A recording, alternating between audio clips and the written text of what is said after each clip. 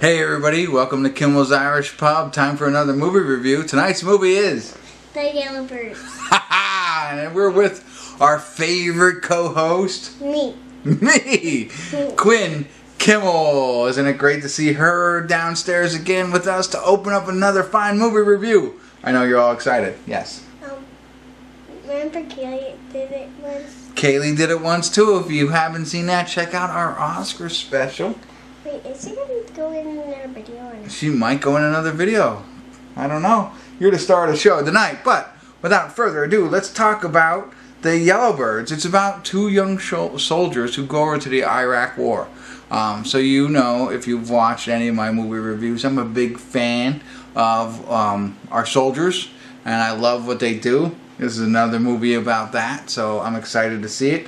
It stars Jennifer Aniston and Ty Sheridan from Ready Player One. I'm becoming a big fan of his, so I really like what he's been doing. Toni Collette's in this, and Alden, I don't know how to say it, Alden Ehrenreich, you know, who I believe is Han Solo in Solo. So first look at him before we see Solo.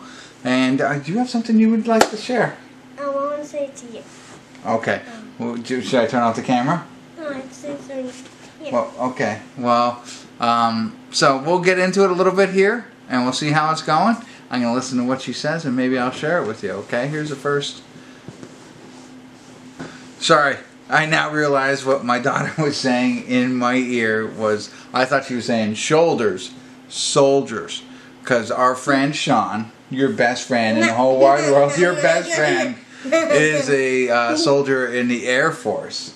And that's what you were saying. Isn't Sean a shoulder? No, he's a soldier, right? And Eric and... Who's that? Yeah, I think you met Eric a long, long time ago. But yeah, they're all in the military. But yes, that's what Sean is. He's a shoulder. Not shoulder. That's what she was saying. So, secret's out. We're going to get into it a little bit more. Sorry for the delay. But now I wanted to translate what my beautiful daughter, Quinn, was saying. Alright, we'll be back. Bye. Hey everybody. Time for a quick check-in. We're watching The Yellowbirds. We're at the 45-minute, 22-second mark. And I'm obviously short my co-host. She had to go to bed. This is not a movie for her, but it's always fun to have her in the beginning, right? Let me know if you think so. I'd love to hear it. Maybe there's a movie that her and I can watch fully together and commentate on and give you a review on, the two of us. But she reminded me of another point. John Bressler. So you've seen Spud in the fantasy football drafts. If you've been watching me for a while, his older brother was also a soldier in the United States military. So that's what this is about. It's about the Army. Two guys. Well, it's about one guy. No, it's about a bunch of guys. They're all in the Army. And two guys start a relationship. It's that Ty Sheridan and the guy who plays the young Han Solo. So they build a little bit of a relationship together over there, but they're like foot soldiers. There's something going on. It's going back and forth from the present day, I assume, to their time in the war. So they're in the Iraq War, and you see the relationship building between them and all the other soldiers and everything that they go through. You know, the battles that they go through, shooting people, people dying around them, friends and things like that, and you know, very common in a lot in these types of movies. But they flash forward. They don't flash, but they show the forward where it seems like his friend and his sergeant are out of the Army, and Murphy, who's played by Ty Sheridan, is missing. They show it on the TV screen, and Jennifer Aniston plays his mom, who's like, I wish I just knew what happened to him. So obviously his best friend and the sergeant, I believe, know what happened, and but we don't know yet. We just right now it's just building up the characters and you know, showing what they went through while they were over in Iraq. But they're now starting the breadcrumbs of the fact that he somehow goes missing. And these two people, I think, know why.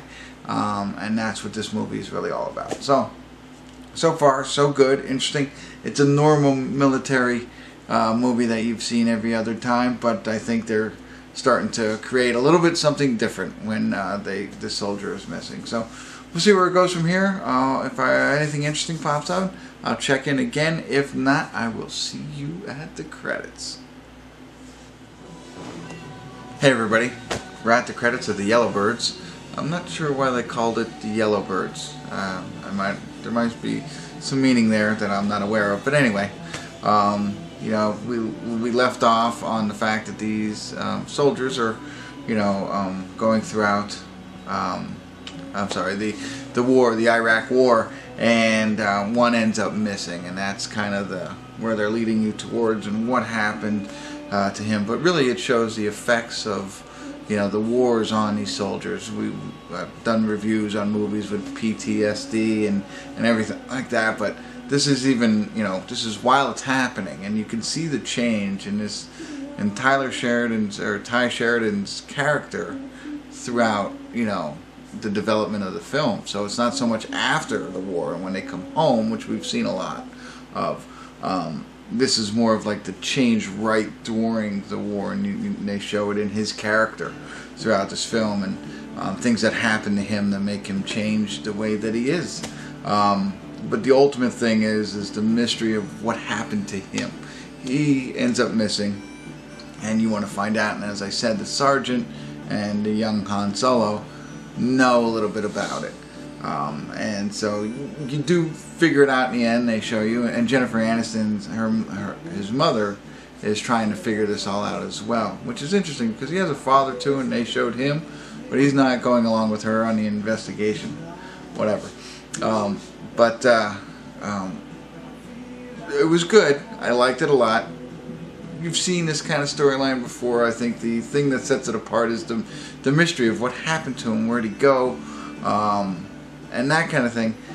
And they share that with you, what happened, so it's not like a cliffhanger or anything like that, but I don't understand it that much. I know what actually happened to him, but the secrecy behind it, why these two soldiers didn't come out right away and say things, I don't know. I'm not 100% clear. I think I understand the motive behind everything without trying to spoil it for you. But I liked it enough I'll give it a 7. Again, very familiar war movie, which we've seen. I like the fact that they did you show the transition of the personality or the mindset of soldiers during the war, not so much just when they come home from the war.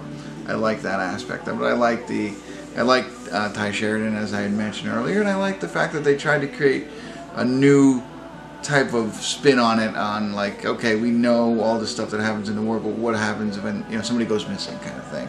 They threw that in there, so I did like that.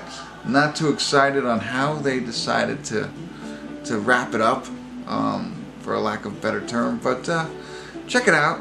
Let me know what you think. I still will watch any war movie, any soldier movies. You know, salute to our troops. I firmly believe that, always will. And you just see it in this movie. I mean, what they go through.